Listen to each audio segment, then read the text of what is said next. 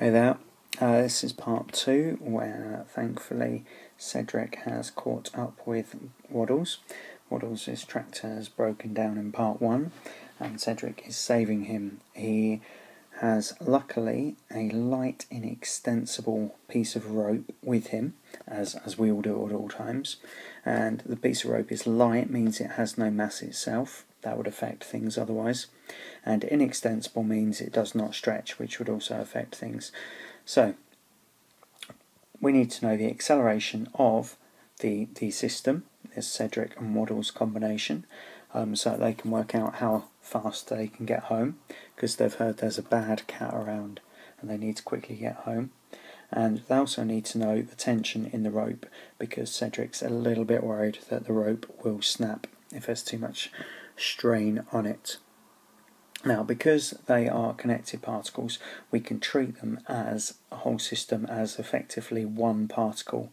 And if we do, F equals ma for the whole system, then we effectively don't include the tension.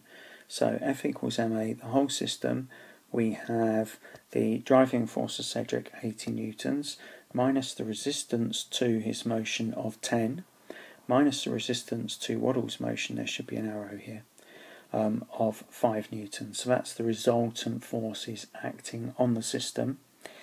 We ignore the tensions because we're treating it as a whole system, and that is equal to the total mass of the system multiplied by its acceleration.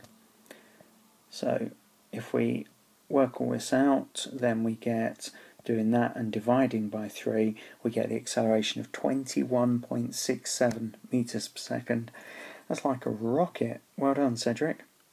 Okay, so that's the acceleration of the system. Now we need the tension in the rope. So with connected particles, remember there are the two different ways you look at things. You can do F equals ma for the whole system, and you can also do F equals ma for each individual particle or object within that system. We're going to just use Waddles because, well, you could use either, but we're going to use Waddles. I think there's one less force acting on him if we use Waddles, so it doesn't really make too much difference, but a good method is to use the F equals ma for both, and then you should be able to check your answers. Anyway, F equals ma for Waddles, we've got this tension, as an arrow disappeared from there, tension acting this way, effectively pulling Waddles forward. We have the 5 newtons acting against the motion, so the resultant force acting on Waddles and his tractor is T minus 5, and all of that's equal to his mass, which is 1 kilogram, multiplied by his acceleration, which we've just found. So using all of that, we get that the tension is 26.67 newtons, and we also reveal the arrows that were covered up. So they've worked all that out, and that all looks pretty good.